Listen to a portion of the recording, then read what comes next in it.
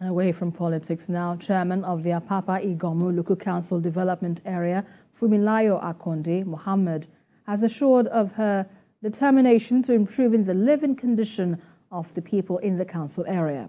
She spoke this while distributing food items to residents of communities in the area. The chairman, who distributed over 6,000 palliative packages to the people of the communities in her council area, said it is meant to cushion the effect of the economic hardship. Mrs. Akonde Mohammed said the gesture is part of her determination to bring a solution to the hunger crisis in the council area.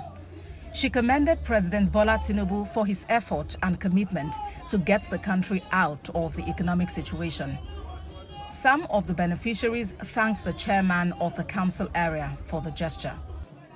Yeah, issue of palliative, this is not the first time of doing it in our Apapa Iganmu studio. You can ask from anybody. But this one, even this one makes second time this year.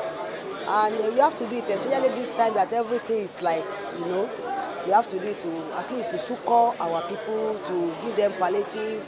At least they will manage themselves with it for some days. We are not in a difficult economic now, so we appreciate her very well.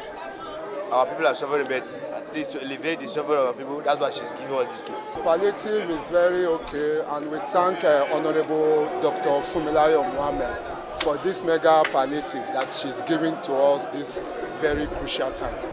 The chairman also thanks the people of the local council development area for their continuous support to her and the entire council staff.